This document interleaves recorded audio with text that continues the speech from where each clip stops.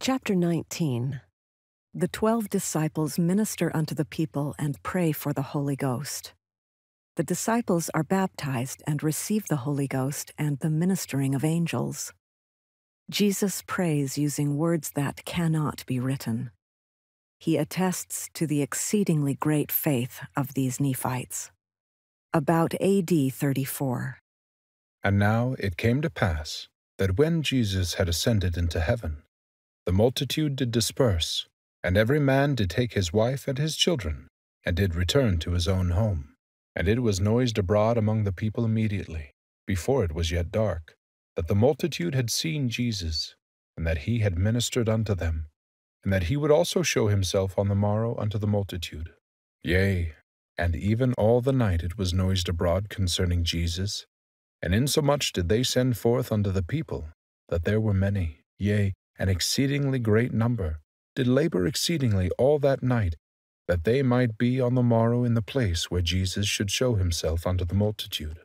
And it came to pass that on the morrow, when the multitude was gathered together, behold, Nephi and his brother whom he had raised from the dead, whose name was Timothy, and also his son, whose name was Jonas, and also Mathoni, and Mathaniah his brother, and Cuman, and Cumanonhi, and Jeremiah, and Shemnon, and Jonas, and Zedekiah, and Isaiah. Now these were the names of the disciples whom Jesus had chosen. And it came to pass that they went forth and stood in the midst of the multitude. And behold, the multitude was so great that they did cause that they should be separated into 12 bodies. And the 12 did teach the multitude. And behold, they did cause that the multitude should kneel down upon the face of the earth, and should pray unto the Father in the name of Jesus. And the disciples did pray unto the Father also in the name of Jesus. And it came to pass that they arose and ministered unto the people. And when they had ministered those same words which Jesus had spoken, nothing varying from the words which Jesus had spoken, behold, they knelt again, and prayed to the Father in the name of Jesus. And they did pray for that which they most desired, and they desired that the Holy Ghost should be given unto them. And when they had thus prayed, they went down unto the water's edge, and the multitude followed them. And it came to pass that Nephi went down into the water, and was baptized. And he came up out of the water, and began to baptize. And he baptized all those whom Jesus had chosen. And it came to pass, when they were all baptized, and had come up out of the water, the Holy Ghost did fall upon them, and they were filled with the Holy Ghost and with fire. And behold, they were encircled about, as if it were by fire. And it came down from heaven, and the multitude did witness it, and did bear record. And angels did come down out of heaven, and did minister unto them. And it came to pass that while the angels were ministering unto the disciples, behold, Jesus came and stood in the midst, and ministered unto them. And it came to pass that he spake unto the multitude, and commanded them that they should kneel down again upon the earth, and also that his disciples should kneel down upon the earth. And it came to pass that when they had all knelt down upon the earth, he commanded his disciples that they should pray. And behold, they began to pray, and they did pray unto Jesus, calling him their Lord and their God.